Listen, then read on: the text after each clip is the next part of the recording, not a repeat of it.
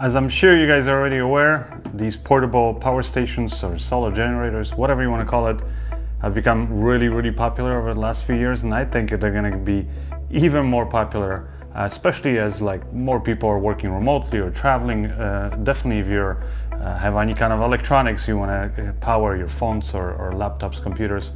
And for people like me who do content creation and I work remotely a lot or while traveling, these things will definitely come in handy. So I've already reviewed a ton of these from a lot of different companies, because there's also a lot of companies coming out with these, especially again as the demand goes up. And this is actually the second unit that I got from EcoFlow. This one they actually send in to me for review. They're not paying me for this. And so I'll kind of share with you guys my thoughts, the good, the bad, and the ugly, I guess. First, let's maybe get the boring stuff out of the way, as in all the specs. The EcoFlow River 2 Pro comes with a capacity of 768 watt-hours. It weighs just over 17 pounds. The dimensions are a little bit bigger than the one that I previously reviewed. This comes in at 270 by 260 and then 226 millimeters.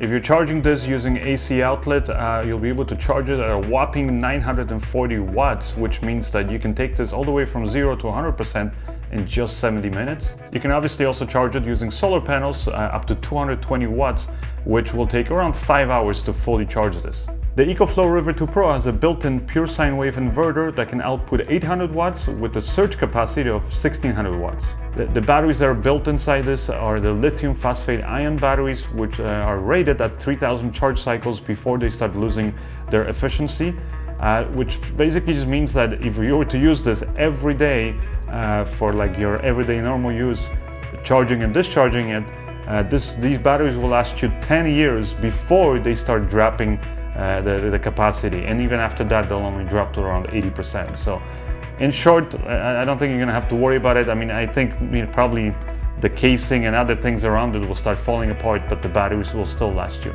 This unit, as you can see, is a little bit bigger than the EcoFlow River 2 Max that I reviewed recently. It definitely does weigh a little bit more, and that's because again it has the bigger capacity of the batteries. But otherwise, very similar kind of design, which again, I think it works. It's sturdily built. It is all plastic, but it just feels well made. There's no loose parts on any of these units. So again, if you're gonna take care of this, I think it should last you 10 years. To turn the unit on, you just press that button right there in the middle. Here on the left side of the screen, you're gonna see the number of hours till the unit is fully discharged or charged, depending on what you're doing. In the center, it's gonna show you the percentage of the battery right now that you have left. And then on the right side of the screen, you're gonna see the current energy draw through either the AC ports or the DC ports. Here on the top left side, you're gonna find your USB outputs. There's 3 standard USB Type A's and 1 USB Type C, which allows you to output up to 100 watts. And then obviously I can also, in conjunction with that, use the standard AC outlets to, for example, be able to power any other kind of devices that I might need. Like sometimes, for example, I use my Starlink system to be able to get internet off-grid, or sometimes I'll just be able to use some of the DC outputs to be able to power one of my, for example, mobile hotspots. So essentially with this battery bank and then my laptop and some kind of an internet source, I'm able to do remote work even while I'm off-grid. Now on the top right side is where you're gonna have your regulated DC outputs. There's 1 carport and 2 standard barrel outputs. These are regulated at 12.6 volt and 3 amps, which is really great again when you want to be able to power devices and knowing that the voltage is not going to drop. And also, as you can see here on the bottom, we have a standard AC outlets. There's 4 of them. There's also a button here on the side that allows you to turn these on and off. By the way, you'll have the same kind of button to turn on and off these DC outlets. Also here on the sides, you're going to find the vents, and then in the back you'll find 2 more connections. That's for charging. You have your standard AC, and you have an XT60 connection that can be used to charge, for example, using a cigarette lighter plug from your car or solar panels. Now when you get this unit in the box, you also find a DC cable. You'll find your standard AC cable, very thick, to be able to handle that 940 watts of input. They also give you a car charger. So this thing is not really practical to be able to charge this from 0 to 100. I mean, if you wanted to, I guess you could on a really long ride, but it would take around 8 hours. But for me, this is particularly helpful when I'm, for example, in one location and I've kind of depleted, let's say, the battery to like 80%, and then I happen to drive to another location. I'll just keep this plugged in and be able to top up my battery while I'm en route. So now, in practical terms, what can you actually power with this device? That's probably the #1 question I get asked whenever I review one of these solar generators. And the answer really varies because it depends what's the device that you're using, and then how much power that device draws, and that's how you'll know also how long you'll be able to use this for. I'm going to show you guys quickly some of the real world sort of examples. So right here I've got the Aperture 120D light, and it's at 100% intensity, and it's being powered by the EcoFlow River 2 Pro. As you can see, it's telling me it's going to last for 4 hours, and that's because this light actually draws more than 120 watts. It's actually 139. Now I'm powering this laptop, which is drawing 90 watts, and the EcoFlow will last around 6 hours. Gonna power this jigsaw for about 5 hours. Now I plugged in this giant heater, which is drawing at 792 watts. The battery is already down to 96%. I've had it going for a few minutes, and it's gonna be able to power this for another 44 minutes. So I can power this standard desk lamp for 31 hours. So I just plugged it in to the AC outlet to charge. It was 90%. And as you can see, the input wattage will be changing as the BMS, basically the battery management system, regulates itself to make sure that it safely charges at the fastest rate possible.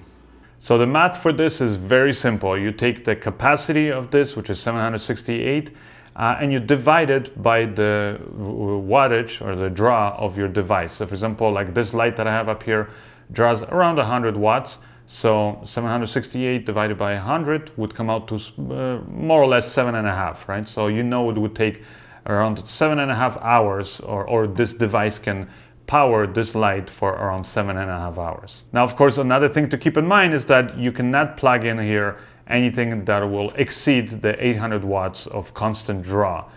So for example, if you have, like for example, I have these aperture lights that are over 1,000 watts, definitely do not plug it into this, because it will just, the system will shut down, and then it's going to reboot itself. It's not going to explode on anything, but it's just not going to work with that device. Now, if you have something, let's say like a portable AC unit, for example, or something that draws within 800 or less watts, but maybe sometimes it surges, like while it kind of, let's say, the compressor kicks in, and it might sometimes surge for a few seconds to let's say 1,000 watts or 1,200 watts. When you know that this does have a surge capacity of 1,600 watts. So for those brief moments, it will be able to handle a heavier load. But again, it's not something that you can do for sustained or long periods of time. Now, when it comes to the negative things, there is one thing that is kind of annoying sometimes, and that's with both of the EcoFlow River 2 units, and that's the fact that it does get a little loud. The fans especially get loud when you're charging it at that maximum rate. Here's actually, I have this one of them here charging, and this is how it sounds.